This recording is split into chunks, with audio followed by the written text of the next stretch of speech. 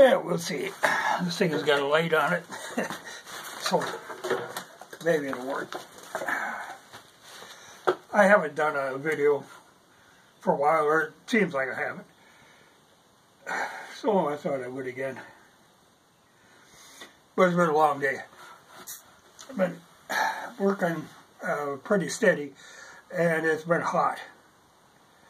But something I have noticed that I kind of want to talk about was people have started really expressing their disdain for Biden.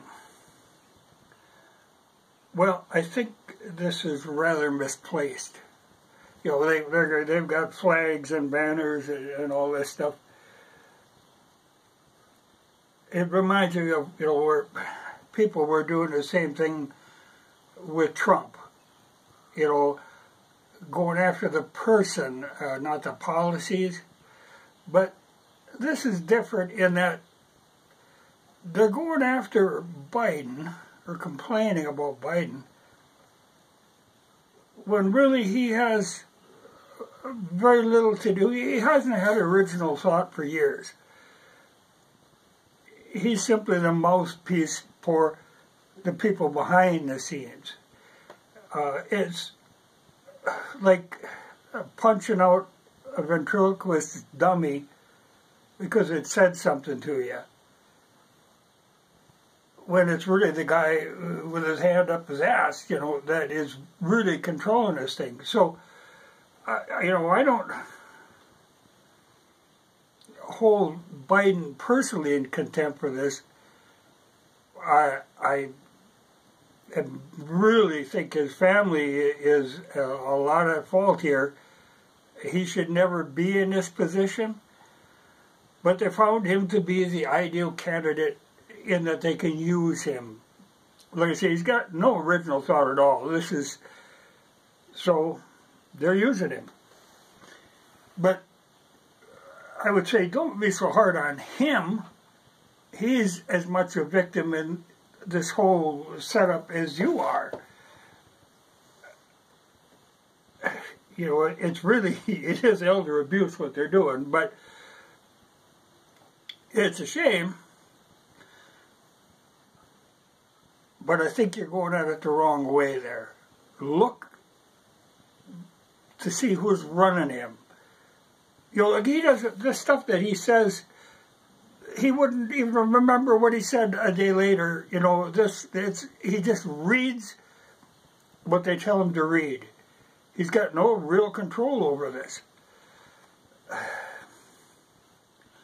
You know, I think they actually, I mean, he keeps goofing up all the time, and they'd like to get rid of him, but at the same time, Harris is not somebody they dare put in there. You know, so as long as they can keep him propped up and keep using him, they're going to keep using him.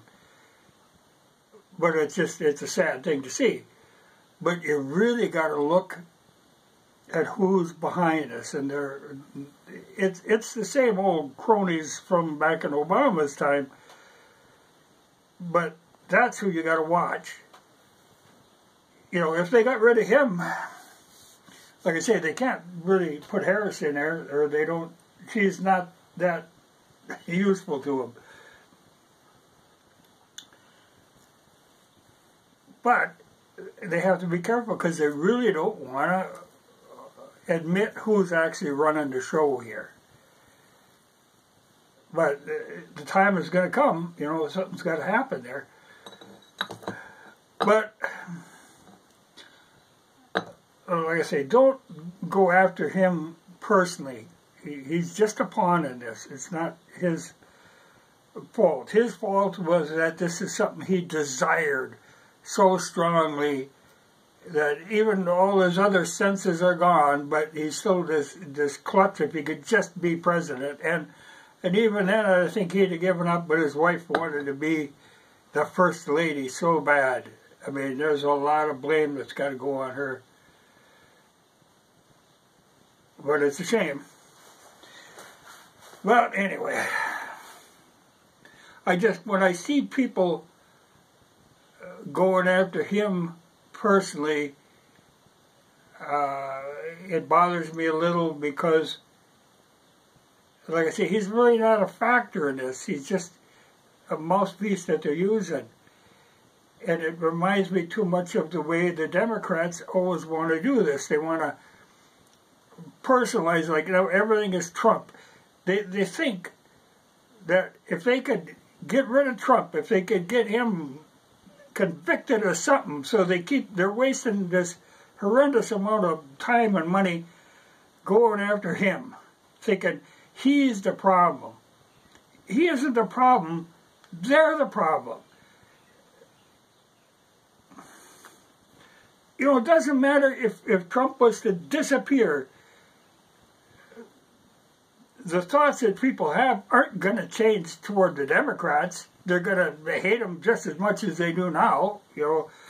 So I don't know what they want to personalize this. It's like say, like in Syria. Oh, we hate Assad. Oh, that's the guy. If it wasn't for him, everything would be fine and dandy. But then, you know, when they have their election, he wins by a landslide. Of course, we say it's rigged, but we should know, rigged. I mean, we were saying that was rigged before it even had it, the election, you know, but the people like him. He does a good job for him, you know. It's silly. But we gotta personalize those. We gotta go after him. Same with Putin, you know. Gotta go after Putin. I think this is going to be absolutely hilarious when they want to have a summit meeting with Putin and Biden, and they are just going to chew him up and spit him out. He hasn't got a chance in hell. You know, I mean, he can talk tougher. They can give him language that makes him sound tough. But when it comes right down to it, he's a goner. He can't stand up to people like that. In fact, they want to talk human rights. Well, yeah, and then the Russians say first thing, you know, yeah, okay, how about all these people that you're holding? These political prisoners that you're holding, you know, from this armed revolution, this whole nonsense. You know, I really can't see him going through with it. I can't see him really trying to sit down and talk with them. I'm sure Putin will cut him a little slack because he knows what he is. He's known what he is for a long time. So they can just laugh at him, but they won't take him seriously. Nobody takes him seriously. Well, it'll be interesting to see, though, you know. But something should be done, you know. Of all them people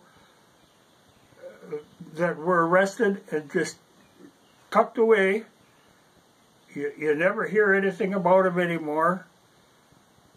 You know, the most they can charge them with is trespassing, so they don't even want to charge them. You know, they just want to lock them up and keep them away like political prisoners. You know, it's a crazy thing.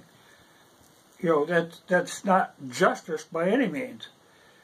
So something needs to be done about that. You can't, even some of the crazy liberal Democrats are looking at thinking, oh, we really can't be doing this, you know. Because they really can't. But yet they do it. You know, how you can get by with that. But I thought it was funny when the Russians said, we'll bring up them political prisoners. Because that's a bunch of nonsense. Well, same when they wanted to have their commission on this. It was so stupid because even when they first proposed it, you know, they said, yeah, it should be 7 Democrats and 3 Republicans. Well, you know, of course, that wasn't going to fly. So they said, well, maybe we can go half and half. Well, they'd want to pick the Republicans, and there's some that aren't really Republicans.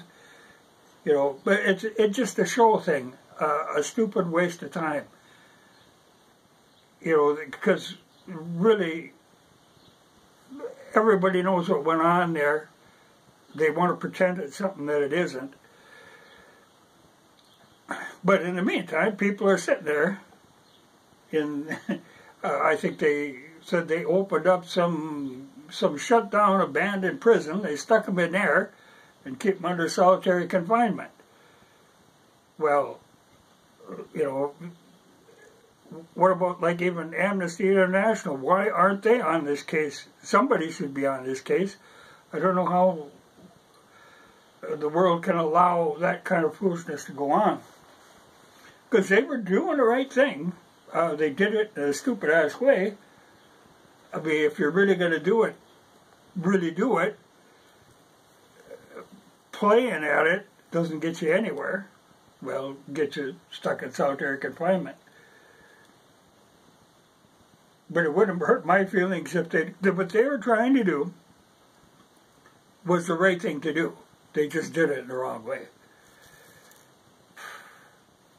Okay, and I think I can talk about the virus thing now, the origins of the virus. I think they're kind of backing off on the great clampdown on that.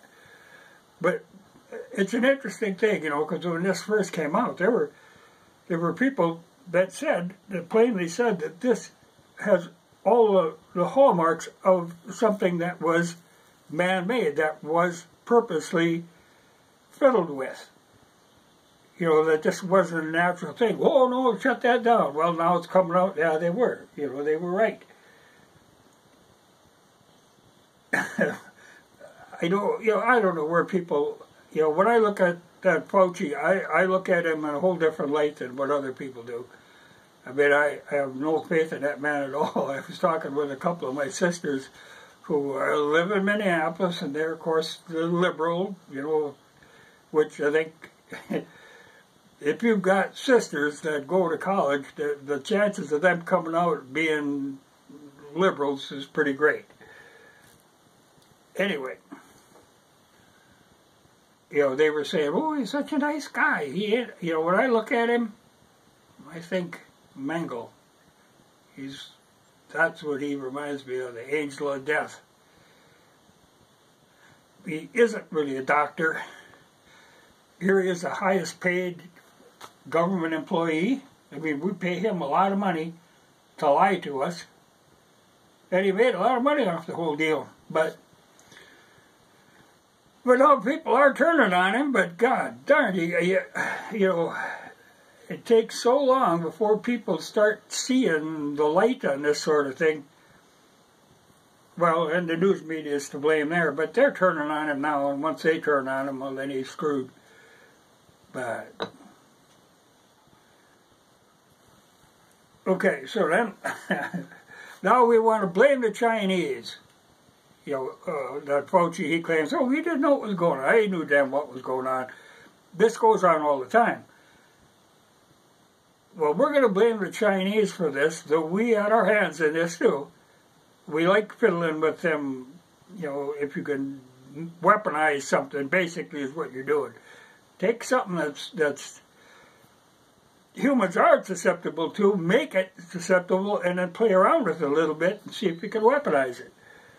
And it's not just China that's doing it. Like I say, we have fingers in that too. But if we're going to try to hang the Chinese out on this thing, the Chinese are ready to come back at us because we have been doing that in a lot of places in this country and out of country. We have labs set up that we've been doing this for a long time. And there have been accidents, and there have been a lot of close calls. And the Chinese know all this. And they will go public with it. So I don't think they're going to try to hang China on this, because if they do, China will come back. You know, and there's a lot of truth that they can tell. You know, we'll try to deny it, but there is all kinds of evidence of things that went on that they covered up, that the Chinese have access to. So that'll come out. But we've been doing that for a long time. You know, even though there is all kinds of provisions against this, to stop this from happening, it happens. Well, I suppose I better wrap this up, or this battery will go dead. And it's almost dark. And it's been a long day. A long, hot day. But we've had a series of like 100-degree days and no rain. So, she's dry. I've been pumping water steady. But I would love to see if they actually had a summit with Putin and Lavrov. I mean, these people are sharp, and these people understand diplomacy. And you get some bumbling idiot like Biden in there, even if he's got all these people backing him up, these people all have a certain agenda that they think that they're going to, really push this. It ain't going to fly with them Russians. It is not going to fly at all. They know better. But they're old hands at this. And Biden and those pack, they're just old hands at bluffing. And you can't bluff him. So I'd love to see that, but boy, if we do see any of it, it's going to be just little snippets, but I would love to have a recording of that. Like I say, Putin, I mean, he's dealing with this senile, crazy old coot. I think he'll show him some mercy, but he really shouldn't. I mean, he should just be straight with him. If Biden can't take it, that's too bad. But, man, these people, they got a high opinion of themselves, but you don't go up against the Russians with just a high opinion of yourself. You better have something there.